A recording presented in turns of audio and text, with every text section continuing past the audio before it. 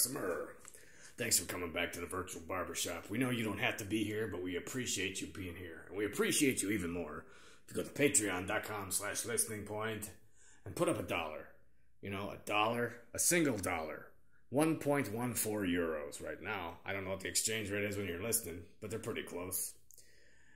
That's not like you could buy a soda with that, or you could help me produce new content every week with the help of all my friends who make this possible too by helping me out. Okay, today we got an old favorite for you, just stopping by from the down under. It's Cooper. Hey Cooper, got some more for you. Good day, Manuel. Good to see you again, son. Good day, Cooper. I'm gonna play the guitar. I'm pretty good, right? It sounds just like it. I mean, you're getting better at it, that's for sure. I'm gonna wrestle a wallaby and fight a crocodile. That's pretty good, right?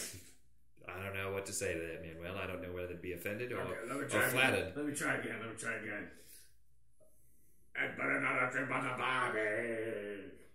Yeah, you can just stop right there, Manuel. No need to do that. I could do it again. No, that's all right. We don't need to hear it no more. A knife. This is a knife. No, this is a pair of scissors, Manuel, because you want me to cut this bloke's hair. How you doing there, sir? Good to see you again. Well, good to see you again for the first time, I suppose. Yeah, right. So, Manuel, what's new? How you been? How's it going?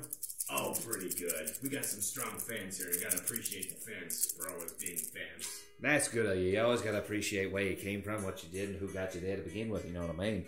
Alright, let's just get you going right here. I tell you what I've been doing a lot of lately, Manuel? Wrestling alligators? No, well, that's on the weekend, but I've been forging steel. There was just a dude in here a couple of weeks ago talking about that. Yeah. I mean, it's quite the interesting thing. I watched this show once where this dude, he tried to make a knife, but he made, it ended up being a boomerang. He made a bladed boomerang? A boomerang. A boomerang? A boomerang. How do you say that again? A boomerang. I want to know how to pronounce it properly. A boomerang. Like a lemon meringue pie? Yeah, only like a boomerang. You throw it, comes back to you. Yeah, you made one out of metal. Anyways, what were you saying about forging? Well, I mean, it's a fascinating thing. You take this big thing. Wait. You mean forging, like not like foraging? That's what I said, forging. Foraging for food? Yeah, like foraging for... No, not like foraging food. Like you're taking a big billet of metal, you will it to... Wait a minute. Two-part question. This billet, what kind of metal is it? I mean, they use whatever they can find. Sometimes they cut it right off of a car. Sometimes... Wait a minute. How big are the headlights on this car? I don't know. You have pretty standard-sized headlights, I think. All right, get on with the haircut. I gotta stop asking something. All right, you tell them about the billet thing. I gotta play the guitar. So it's really fast. I got a question. All right. Do you think you could forge these guitar strings into a boomerang? I mean, yeah, actually, I think you could. If they're made of a high-quality steel, a high-carbonate steel, what you could do is you take them between, 3 or 4 pieces of high-carbon steel, or a high-carbon and a low-carbon steel, and you wrap them in there, and then you forge weld them together. This is nickel wound. That's nickel. Oh, I don't know about that. And it'd be really cool. It'd be cool in the handle of a knife, or a sword, or an axe, or a boomerang. Or a boomerang, yeah. I don't know how well it would work in a boomerang. All right, I have no more questions from Menlo. All right. Well, so what you do is they take these billets and they stick them in these big-ass forges around propane, and then a lot of times they give them a challenge to do. So they'll have to all right, take this box of steel, fill it with like ball bearings and powdered metal, which I didn't even know was a thing, powdered metal. You put it in the thing, and then you put it in the, it's called a canister Damascus. That's canned Damascus. Yeah, canister Damascus. Okay, is it anything like canned ham? No, it's not anything. Well, I guess the only thing it has in common is they're both in a can. And then both kind of a pain in the ass to open. Damascus? Damascus is a type of steel that when you forge 2 kinds of steel or 3 kinds of steel or several kinds of steel together, you layer them and then you fold them on top of each other like how they used to make samurai swords. Them katanas or tantos or wakashabis, however you say it. Wakazashis, yeah, that's the one. Oh, I got a really good idea. Okay. So, man, I really gotta play the guitar. You could forge. You ever seen this show? It's really cool. It's called Goblin Slayer. I have seen Goblin Slayer. I'm actually an episode behind. I tried watching it on the flight over and I passed right out. I love that show. It's pretty wild show. I want to make that sword and his. Oh, his short sword and his short sword and his sword and his circular His shield, Goblin Slayer. his Goblin Slayer tools, and then what about the witch's staff with the rings? That'd be pretty cool to see. I mean, it wouldn't be a high value weapon unless you were an actual priestess that could summon the miracles and things that she does. I summoned the miracle one time. Yeah. Yeah. What was the miracle?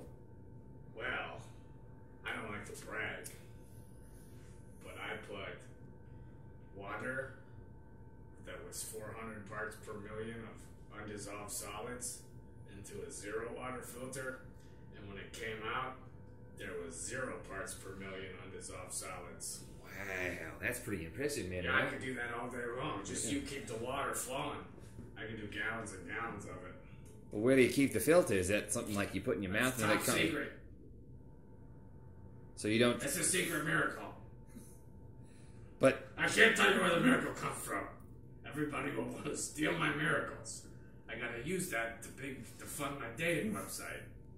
you got a dating website? Yeah, me and this guy we gotta work on. It's called BigTittyGothGirlfriend.com.